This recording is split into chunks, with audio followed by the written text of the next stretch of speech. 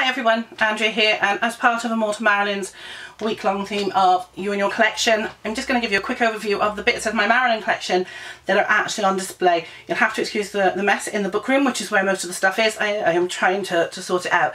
So this is going to be a handheld video in various rooms, so it's going to be a little bit off and go. But let's have a look at the collection, shall we?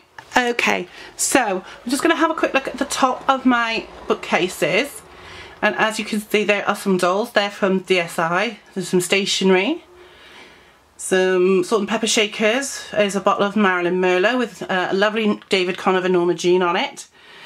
A Marilyn and 7-inch figurine dome.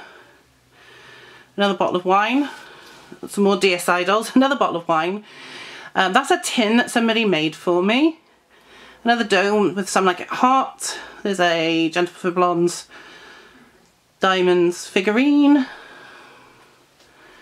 some 70 rich figures, some more wine, some more DSIs. Across here, more wine. Just going to stuff across here so you can see it. There's some trading cards, and they're the Andre Dienis ones. Some Marilyn figurines, a Marilyn bobblehead, a Franklin Mint doll, some more domes, more figurines, lighter, and a bottle of vodka. It's got Marilyn on it, believe me. Across this one, oops, we've got some of my Barbie dolls. And some little things behind this. Hang on a second, this one. Just gonna move that down. There are these. These are actually Marilyn cigarettes. Very, very bizarre. And we've got some more figurines and the car. Down here I have my G.I.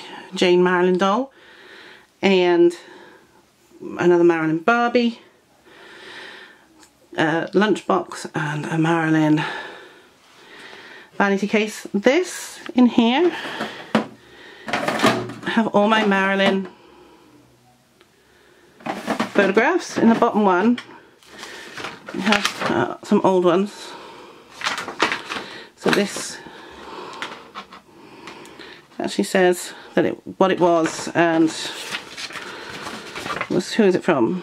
From a periodical library. I've got a few of those. And then there's this one, which is a contact sheet. I don't know if it's going to focus because it's quite close up, of the Misfits. There you go. The other one isn't Marilyn, but it is Marilyn's favourite actress. It's all my millions and millions of Jean Harlow photos. Coming down into this next section, and you'll have to excuse the things on the way. These are photo albums, but they're not just photo albums, and I'm just going to pull one out and show you. So you can see there's a Marilyn cushion there as well.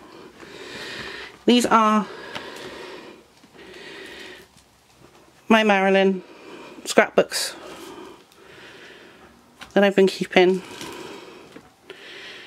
since I started collecting Marilyn in the early 1990s. So there's actually 22 volumes on there, and I actually have 23 volumes. There is another one, and I've got another one to do because I've got a lot of clip-ins, and I'm going to show you those now. This pile, this is all clip-ins to go in my scrapbooks. All of that for the last. Carrying on, this is stuff that's in my actual bedroom, or our bedroom. And there's a little Marilyn Aqua Blaster and a figurine, and then there's a big bust, and then there's 2 lamps.